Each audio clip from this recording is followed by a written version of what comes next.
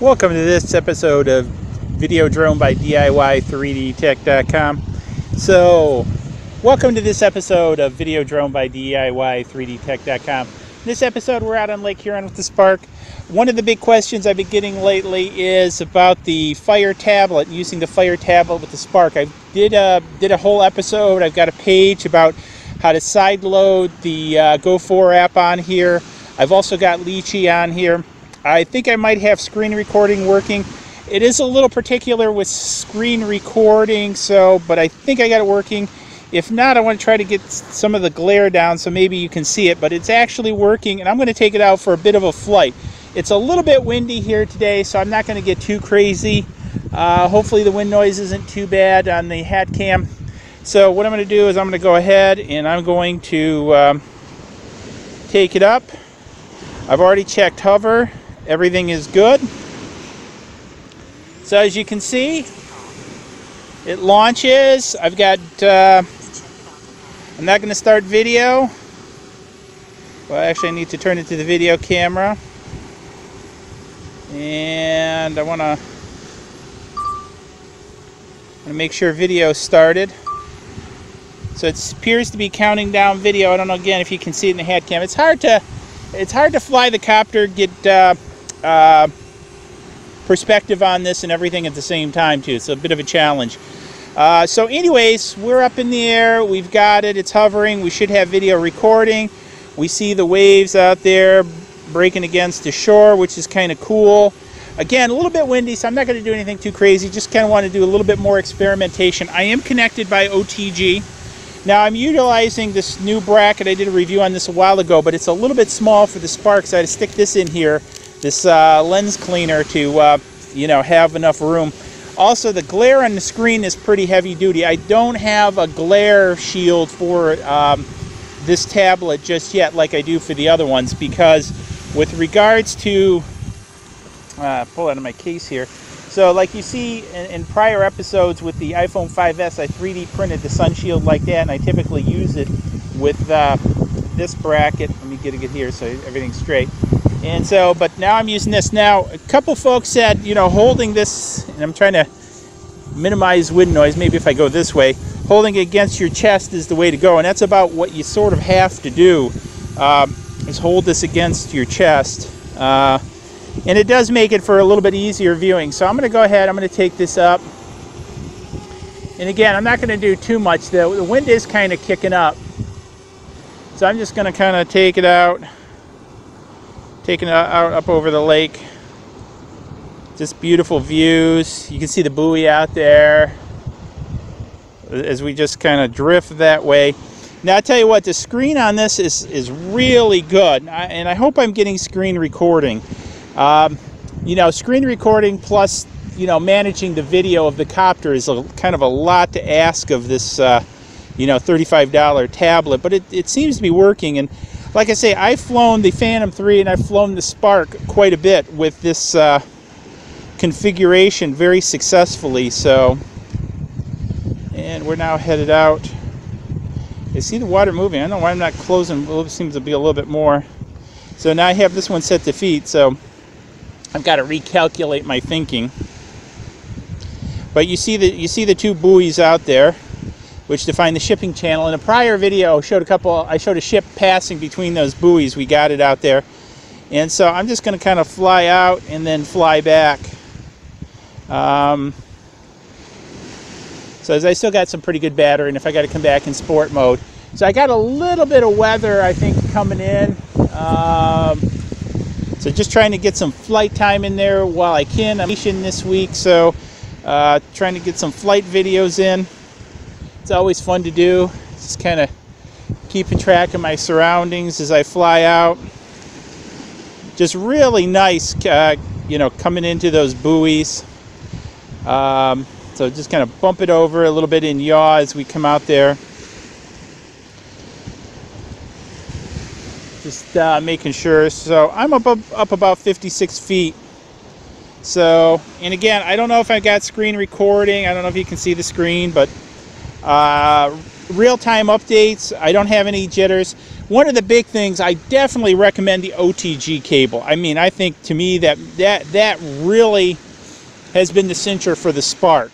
It takes sometimes with the Android, it takes a little bit to get it going, but once you do, it really is good. So I'm now closing on those buoys out there. So I'm passing the first set of buoys. And then let's kind of keep it towards the second set, the red one. And then once we get kind of out there, we're out about 1,500 feet straight out there. And we're just crossing the shipping channels. I don't have any ships coming, so I'm in pretty good shape. That other ship's way, way, way up there. And so, again, we're coming back pretty good. And we're only about 60 feet up. So, I'm not sure if I'm going to make it out there in this flight in standard mode, because I think here in a minute or so, I'm going to turn it around, clip it back up into excuse me, sport mode, and head it back on my way. So I'm headed out about 1,800 feet now, pretty close to 1,800 feet, and we're closing on the red buoy, which is Canadian side.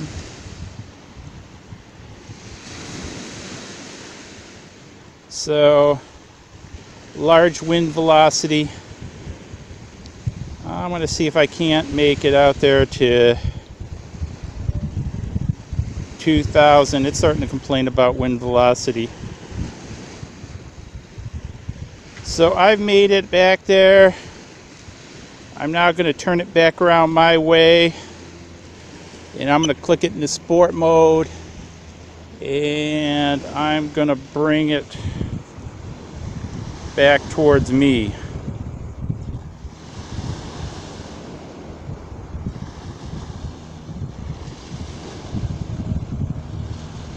Just watching, I hear a plane off in the distance.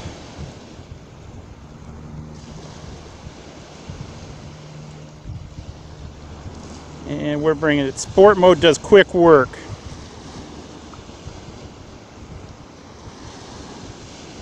And we're bringing it back in sport mode. So I'm hoping I beat home point return. It's going to be close. And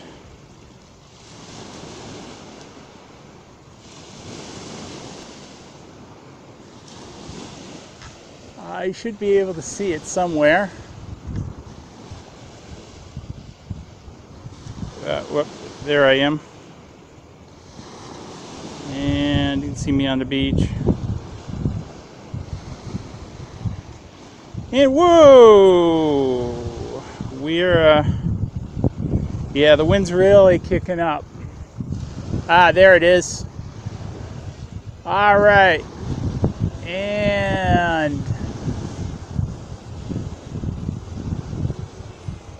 now let's bring it down.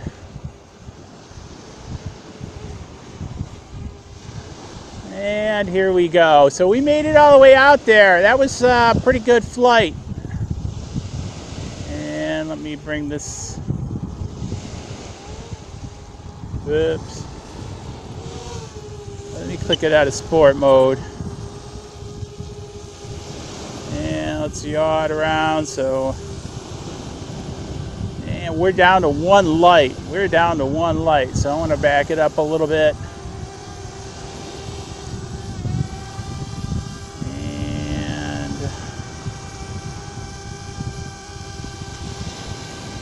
Stop the video.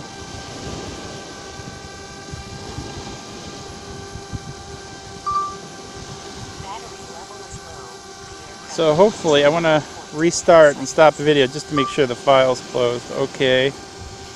And I'm just going to set it down right there. And I'm going to stop the video again. So that should be good. So, again, another great flight with the Fire. So I tell you guys, this has worked good for a $35 tablet I picked up on Amazon. This has really worked good.